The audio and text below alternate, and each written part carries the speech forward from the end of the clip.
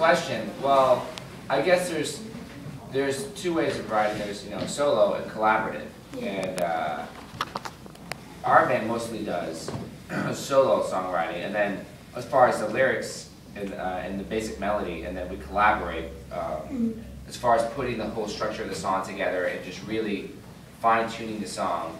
That's typically how the Scythian does it. Is we present a song and then we just mash it out.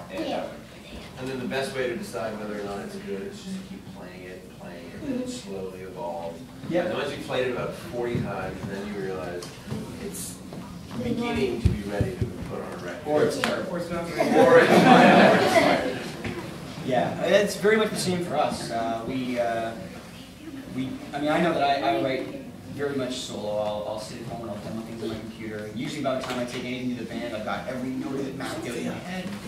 Then usually they take it and deconstruct it a little bit, try and make it better than I can make it in my head. And, same with Trevor. He'll bring 30 songs to us, and he's just got chord progressions and lyrics and melodies and things, and we'll all jam through it.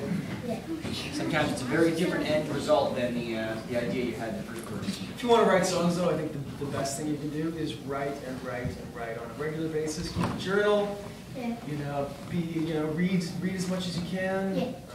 And then bring in things from your own personal life. And this maybe it's not tough, but maybe you may want to read poetry. Yeah, that's a good place for inspiration. Have you guys heard of the first Irish rock group, Horselips? Oh yes. Yeah. Oh yeah. Do you follow on the path of taking Celtic music in all of your music that you write, or is it, come from what you call it, just your own compositions? Do you base it on what they used to do, or?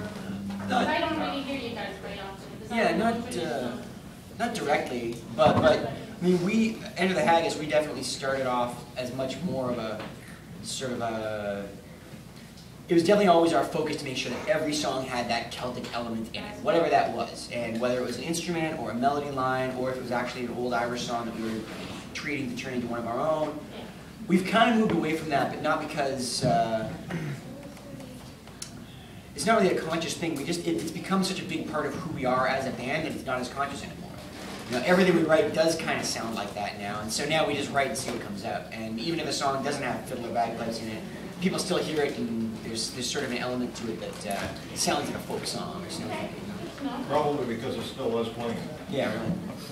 But I don't know about you guys. Well, we have different origins. My brother Alexander and I, we're Ukrainian, so we're Eastern European. But Alexander, you're probably good at answering this, because he went to Dublin, actually, and he played in the streets. It wasn't homeless stuff. There he is. I look but that's kind of what it means to be a musician. You're kind of like you're a homeless person. You just travel around the country, and you don't really have a home. Or you're a houseless person, but you got homes everywhere. Maybe that's a better way of putting it. But anyway, I went to Ireland for 4 months, and then I just played in the streets, and I played at Irish sessions. And What instrument did you play? fiddle. So yeah, it was. I love the fiddle because it was very portable. It was just strap it on your back, or just carry it out the door, and then you could make friends with it everywhere you went. So I went there by myself, and every night I would just go out, break it out, play in the square, and then by the end of the time I finished playing, some musician would just stop, listen, and might come play. And a lot of it was Irish music, and so I went there, recorded a lot, played during the day, and then just got a lot of inspiration, brought it back, and then we started the band, and it was a lot of the traditional music was infused into it, but with sort of our own take, because we're Americans. Also Ukrainian American. I just love the Irish music because, for obvious reasons, for the same reason you're here. But so, I think that was. But over time, it's like Brian was saying, you evolve, you change, and who you really are deep inside comes out naturally, and that's what you want as a musician. You want to be able to eventually put your stamp on music, and I think it happens organically if you do it long enough. And you write, you try, and you bring in the old influence. It's sort of an apprenticeship with the folk music. I always thought of it that way. It's like an apprenticeship. You pay your dues, learn the old music, and then eventually, hopefully as a student, you start churning out music, but that's sort of in the same inspired spirit. So that's the goal, and I think that eventually started happening with us, which It did for a while. I mean, I was just an instrumentalist, and so the songwriting didn't come out that naturally, but or that quickly rather. It naturally did come out eventually. So it was encouraging when eventually it started coming out. But I think that's the best way of putting it. It's kind of an apprenticeship. Pay your dues. You know, play the music, learn the craft, and learn from the greats like the Horse Lips, and they pay tribute to the ones that came before them. And you just do that with music, and eventually you get your own style of music. How did you guys come up with your name Scythian? That is a very good question. Thank you for asking them. Rock, paper, scissors. That's how we did it. We just took a bunch of letters and threw them in a bag. Scrabble. Scythian or Yahtzee? Yeah. Scythian, actually, well, my brother came up with it. We're Ukrainians. Do you all know where the Ukraine is? It's in Eastern Europe. So do you know where Ireland is in Europe? Yeah. So if you're looking at the map, right, of Ireland, you're gonna go really far this way, and on this end of Europe is the Ukraine, and then the Scythians were a tribe of barbarians. Oh. We didn't shower very regularly. What do you mean? Yeah. So we thought it would be pretty cool to have a name like that because it was our ancestors and they're pretty tough guys. They mixed with the early Celts with the Picts. And there was a big melting pot of a lot of cultures. So there was some that the Eastern culture and the Western, and that's what we do with our music. We do a little bit of Eastern music, and obviously the Irish as well. So it has some roots, but that's kind of a long, boring answer. We just say barbarians who don't use forks or phonics. Forks or phonics, I like it. Yeah, well, thanks for not asking about the name of Enter the Haggis. That's worse. Hey, where's that from? No, that ship has sailed, Joe. Do you all eat haggis for breakfast? Not today. I've been waiting on this entire tour. It has not been brought out once. You know what? We probably should have made you guys eat haggis on this tour. Yeah. On video on Facebook. That's what you it. They're Ukrainian, they bring out something much more. That is true. Yeah. They think they'd beat us. By playing together, have you guys became friends? Oh, that's a really good question. Honestly,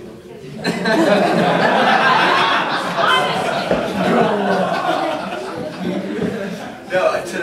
Tonight after Buffalo, it's gonna be like graduating high school. All our friends are gonna be going their separate ways. We're gonna be signing each other's yearbooks. It's gonna be, I foresee a teary affair. We just won't have it.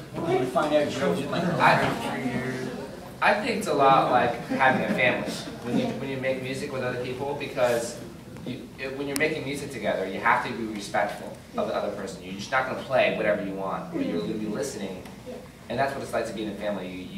And so I find that you're going to fight just like you're going to fight with your brother or sister, and you have to be just really love each other to stay together. If you're going to be a successful band, you have to be willing to go through the good things and the bad things. But overall, what happens is when you're in a band, is you really do band together, and so you have to be friends if you want to survive. And so that's what tends to happen to bands. That's a good question, though. How did you meet? the two bands together or individually? Do you mean individually? How did we meet? Well, in our band, I met the band because there was a fiddle player before me who was leaving the band who had gone to high school with Trevor and our old drummer, and I was the only other fiddle player he knew. You'd be amazed how often that happens. So he was leaving the band, and I was the only guy he knew to call, so he called me, and I went and I listened to the album once with him, and then I went 5 hours away from home with 4 guys I'd never met and played 3 45-minute sets a night for 3 nights. And that's 10 years later. But a lot of the time it's through school or through musical connections or Craigslist. Yeah. Seriously, there's a lot of people applying here. Yeah, I think didn't you guys find Andrew that way? Yep, it's true. Yeah, we found our drummer on Craigslist. The internet. Yeah, and it turned out he lived just down the street from you, right? Yeah, he did. I was where we did a search all of Craigslist for the whole country, and it turned out Andrew lived 20 minutes down the road from San Rose. Crazy how it works. So Very good fortune. yeah, exactly. It's fun to see, like, you look back how just kind of luck and fate merging together. Yeah. Some of you here will meet, you know, there are people that you'll meet here that you'll probably end up in a band with at some point. You know, it's all about networking connections. Like eHarmony. Like dating websites. Yeah, there really needs to be one. Yeah. For fiddle player. You guys can make it. I need to Pantera and Montesquieu Beach. But I think that there's the common theme is that both of these guys really worked hard when they were younger, so that when they did meet someone, they were prepared. So you know they had the confidence to say yes, I'll go, even though I don't know your music, I will go with you because I know I've worked, I've practiced. And so when we called up Andrew, he was like, yeah, and he was confident to say yes. Yeah, I think it's as important that you get along with the people personally as you do musically, because you hear stories of musicians that are both good on their own, but together it doesn't work somehow. It's a chemistry, just like with people, just like any other relationship. So it matters that people get along musically and that they kind of gel in that way.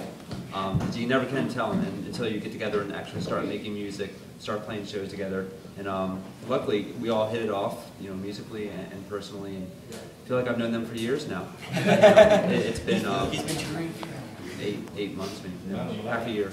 Do you guys have a moment where you went from just being like a band playing locally to what you are now?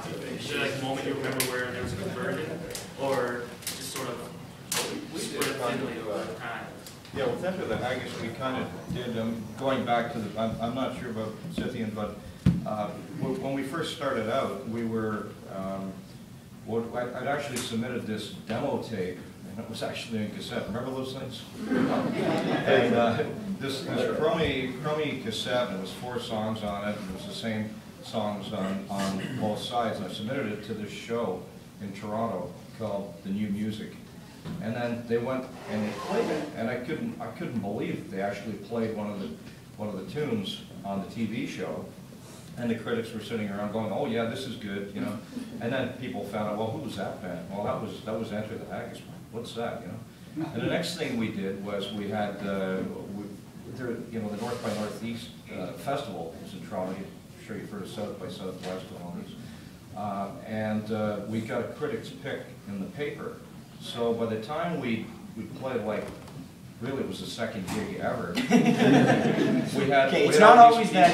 Coming in. But we were very lucky right off the bat, you know, with Enter the Haggis, and we very quickly, within a year, we got to the top of the sort of the Irish pub sort of scene in Toronto, and you know, started branching out from there. But I think what really made the biggest difference for us was the first time we played a real show, we played a real festival in the U.S., and that was the Pennsylvania Renaissance Festival. Yeah, and we played at that, and we probably, you know, we made as much money in that show as we used to make in a month or more, or 2 months or something. And people were like just that. really receptive. Yeah, and not that it wasn't all about money, but you do have to eat, and living like a pauper really sucks. So, and it was an amazing response that we got. So I'd say the first time we really got anywhere was the first time we played in the USA.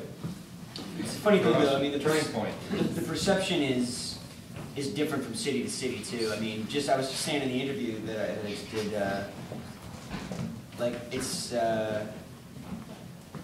not all glamour and glory. Like last night was amazing. It was probably the best show of the tour by far. We all had an amazing time. It was a huge house. Everybody singing every word of the songs. Where were we the night before that, guys? Providence.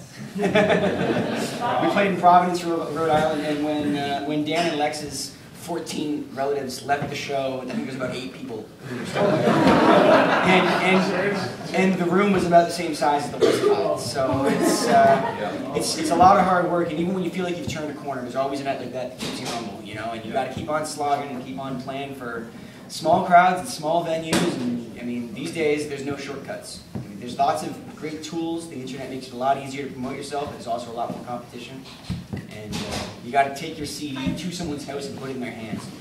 You know? I know that Enter the Haggis mostly plays in the USA, but what about you guys? Do you guys travel from like out of the country? 5 years ago, we played in Toronto, and then we started calling ourselves the International. We played in Toronto? We actually got to play at in Sydney, Australia once. That was really awesome. For how many people? It was about 300,000. 300,000 people, which was really an amazing experience. It was during World Youth Day, so it was they did it at a horse racetrack, and it was right. The Pope had done a benediction during the World Youth Day, and then we went on after the Pope. Yeah. So the Pope opened for us. I didn't realize we made it at that point. So there was literally 300,000 people there. It was amazing. You're on holy ground, as they say. Yeah. Did you ever have day jobs at some point? Or was it always music? Did you ever work for a living? True, I agree with you. We do play for a living. Yeah, we can't complain about our jobs. I mean, there's definitely things that we do that are work, but the pros are definitely outnumbering the cons. Whenever I talk to my friends at home who work in factories or work in retail, I'm not allowed to complain about my job. Did you have jobs before? Yeah. Oh, yeah. Other Yep. lives? Many. That you never have to go back to? I didn't. I'm the one lucky one. well. Yeah, I mean, I started a little bit later. I mean, I think we all started at different stages of the game. I think it was 27 when the band was really formed. But yeah, cubicle jobs, all 3 or 4 different types of jobs. Sales. Which makes me really appreciate this in a way that Brian could never. That's Richard, you cut off lately. I joined about everything. I joined the band when I was 18, right out of high school. But I was living on my own from the time I was 16, so I was teaching violin, piano, and some guitar and stuff. I had about 50 students when I was in high school, so that was enough work. 4 nights a week, 12 students a night, a couple of weekends, and so I don't miss that. I can tell you that. And I was working for my landlord, so my paycheck basically went straight into my rent, so I didn't even. I don't think that's legal, actually. It sounds like a Dickens novel. Yeah, seriously. Yeah, my gruel rations were like. So I have a question for the kids. So, you guys are just starting out, is that right? Yeah. And then you guys are going to basically try a bunch of different instruments until you find the one you want to pick? Yeah. Well, I started out on piano, and I worked really hard on piano, but then, after a while, when I got better at piano, I began to understand how music worked. And so then, in the band, I don't even play piano. I play guitar and the accordion. So the cool thing about music is if you work hard now and then you practice, main thing is you practice just at least a little bit every day, you're gonna learn the language, and then you can, when you get older, it'll be easier for you to branch out and play a lot of instruments. And when you're in a band, that's a really nice asset to have, is to play more than one instrument, to get the sound that you want. I play the piano. You play the piano too? It's really good. And guess what? Did you know that piano is a percussion instrument? I didn't know that either until last year. It is. It's considered a percussion. So is the harp. You know why? Because someone said strike the harp. And so they call it a percussion instrument. It's a good thing to, if you're learning instruments, it's a good thing to learn something where the tuning is already there for you, like the piano. Yeah. And then it's good to learn something where the tuning is not given to you, like violin or bagpipes. Stretches Something your ears. like that. Then you've really got to listen for the pitch. So it's good to train your ear that way too. I see there's a pipe band looking for members back there too. Always good. When you guys went to Australia, how do you think the people there got your name? Oh, I think it was a miracle. I applied online to be at one of the bands at this huge festival that has 300,000 people. Yeah. And the woman in charge, I used to play Haggis with when I was in high school. And 10 years had gone by, and she had moved to Australia, and she recognized my last name, and I just got this email back. Did we used to play Haggis together in Europe? And so I've got this incredible gift of going and playing 300,000 people. Guys, we really appreciate you coming. We don't want to take up a lot of your time, so why don't we ask one more question, and then we'd like to give the band a tour of the Subcat Studios. Cool. Who wants to ask the last question? Sophia, you want to ask about the children's album? You're wondering about that? We really enjoyed that. Wait, are you The Scythian album. Who's Sophia? What's the name of your children's album?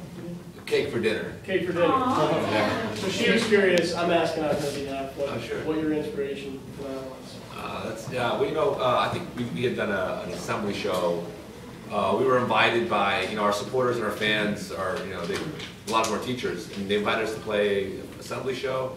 I mean, there was maybe 500 or 600 kids there, and it was one of the funnest shows. We've done over 1,000 shows that we've had. I can honestly say that. So we love the energy, the spirit, and we also realized, I think, Enter the Haggis will agree, is like this music is very accessible to all generations. So we find that little kids loved to dance to the Irish music, and so Daniel and I, we have 25 nephews and nieces, and you know, we've been playing for kids whenever we come over as uncles, and decided, hey, you know, it's basically the same type of music as we do with Scythian, and honestly, it's a lot of the same ways we interact with crowds in bars. It's the same way you interact with kids. You know, it's like